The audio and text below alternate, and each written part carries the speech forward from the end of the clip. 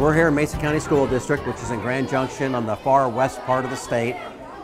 It's a pretty sizable district. We're the 12th largest district in the state of Colorado, the largest between Denver and Salt Lake. We have 22,000 students. Our free and reduced percentage is about 51%.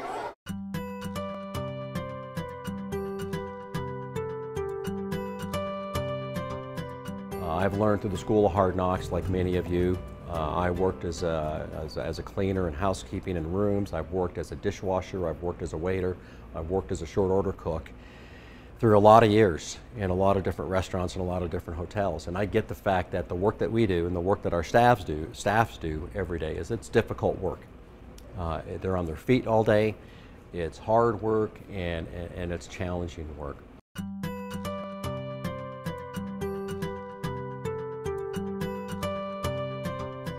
You've got hundreds of other things you got to worry about in your kitchens. You've got staffing, you've got training.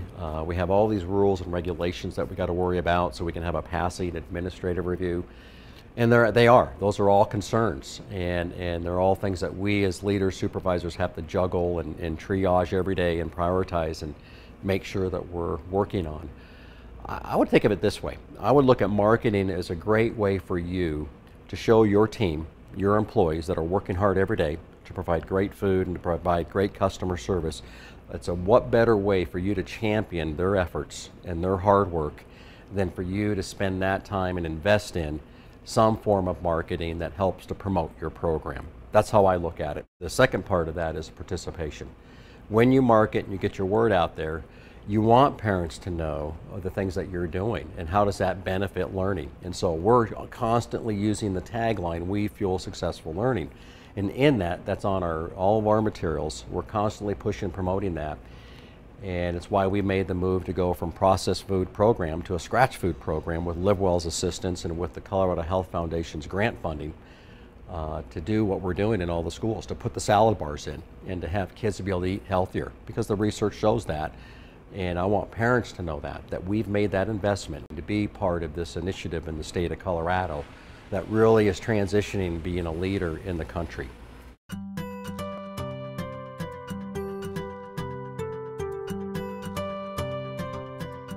I think one of the most significant challenges all of us leaders deal with is the challenge of how do I best serve and support my staff to where they can be the most efficient and the most friendly and professional service givers they can be. That to me was a large challenge, especially in an environment that is full of regulations. So I think it's very easy for us in our work to be so focused on the regulatory pieces and the compliance of those pieces that we lose sight of what's most important. And what's most important is providing a great environment and a great experience for these kids. As we think about marketing and we think about, well, how do I market the area that I'm in, the school that I'm in, or the schools that I'm charged with, I think one of the challenges we have to first do to build into that marketing piece is to make sure that we're doing everything we can do to provide good, strong personnel development for our supervisors. You know, how do they deal with the daily teaching and coaching of their staffs? Because if that's not going on and that's not happening, then you're not going to have a great product and great service. And if you don't have great product and great service, then you're not going to have good and great participation, which means you really have nothing to market.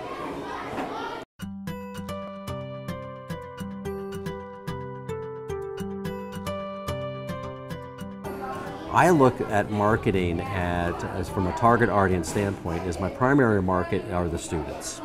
Our primary market are students. And so how do we present ourselves with our uniforms, with our tone of voices, with the look of our cafeterias? You know, do we present a welcoming, comfortable atmosphere? Secondly, I look at parents. Yeah, parents are a big part of our primary market. We have everyday opportunities to get those kids and those parents as customers. And again, it starts with service. How well are we consistent in providing all that service, and how consistent are we with our food quality?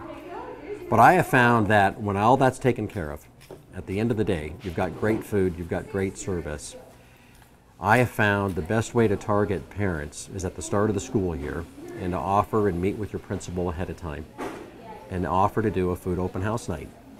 To me, it's a great way to show and have that parent experience what the kids are going to see all year long. For instance, we just, through LiveWell, who has done a great job in teaching and promoting and developing our staff and our programs over the last 5 years now, is we wanted to promote salad bars. And so we actually had parents come in, we invited them for this food open house night, start of the school year.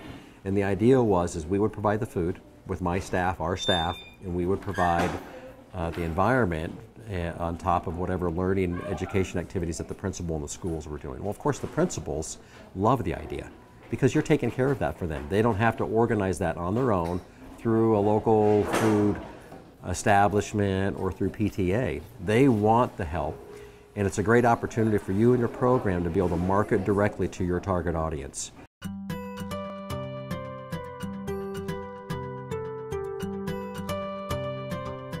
We're at Chatfield Elementary School here in east side of the Grand Junction area, and I wanted to show this school because this is a school that probably is typical to most schools across the state. If you look and just kind of take a look at it, a lot of the school here has kind of that dated, old furniture look, furniture that was probably purchased 30 to 40 years ago. But it also kind of gives you a feel for, well, how do things look as we look at our schools? How does it look to our customers, the kids, when they come in? And one of the things that we are looking at as we're improving in schools across our county and across the city is we're upgrading graphics, we're taking a look at furniture, and we're taking a look at everything to try to look at when can we finance it, when can we get grant monies to help improve the look of our cafeterias, because I think that's part of it. Just like when all of us go out to eat, all of us make a decision, a consumer choice when we're looking at restaurants. We look at the curb appeal of the restaurant, we look at the street, we look how clean it is, and that kind of forms a judgment whether we eat there or not. And it's the same way with parents and kids.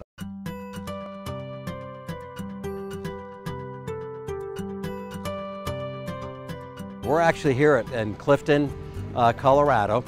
This community here is about 85 to 90% eligible for free or reduced meals, which basically means it's a high poverty community. So 4 out of 5 kids or in any given household are eligible for in this community are eligible for those meals. So we decided, well, how best to get to those kids? Well, we came up with the Lunch Lizard food truck. We actually received donations because of the work that we were doing with our marketing and our branding with other programs in the community. They actually funded us the money to go out and buy the truck. Our program, in just the 2 short years and 4 months, it went from serving 4,000 plus meals 2 summers ago. We will finish serving around 28,000 meals this summer. We went from 1 truck to 3 trucks in that time span. We went from 6 stops a day to now 17 stops a day, and we went from 6 weeks of the summer to now 10 weeks. The benefits that we've received from a public relations standpoint has just been a juggernaut. We've received national attention, we've received USDA attention, of course local community attention. I bet we've probably done 80 to 100 interviews over the last 2.5 years, and it's become a big discussion point in the community now as for childhood hunger.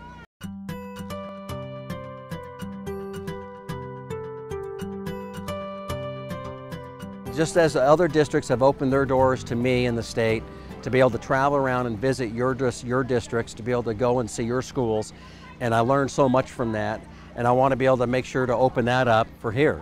You know, I'm not saying we do everything great, we don't. We have our challenges too, just like anyone else. We have schools that are constantly needing help and work, and we have some that have moved along and are doing great, and all of us are challenged with that. But I think that all of us can benefit and learn from one another, and I really believe that. And so I've learned some of the best ideas from those of you from around the state, and I want to share that here.